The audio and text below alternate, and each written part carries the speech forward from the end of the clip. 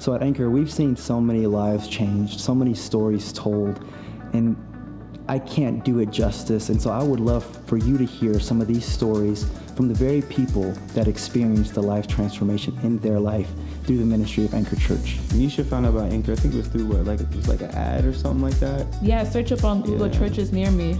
Anchor was the first thing that popped up. And we were just chilling in the living room. I was like, yo, we haven't been in church in minutes since we moved here. And when I was looking at the Anchor website and stuff, I literally said, July, this is like a family-oriented church. It looks so intimate, and they actually look like they care. And I was like, all right, let's try it. And then the next day we went to church.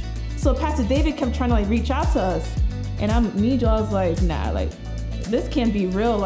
People actually want to hang out, have coffee, know our story. So we kind of brushed him off. He'll tell us, yo, I text you, and I'm like, yeah, we've been so busy. I'm like, nah, we just not writing back.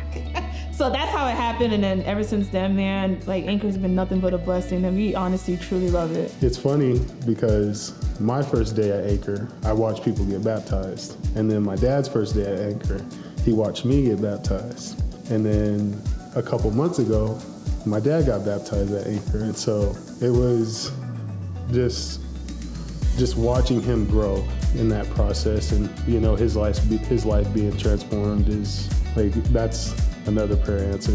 I couldn't be more grateful, that there's a God that loves me that much, to use me, to continue to pull my family closer to Him. It's a beautiful thing to witness. It makes me really happy. I found Anchor on Google. They have 5-star rating, so I was like, we're going there. And the first day was great. And I remember David telling me, he kept asking to take us out for coffee or to eat. And then he told us, he's like, how can I pray for you if I don't know you?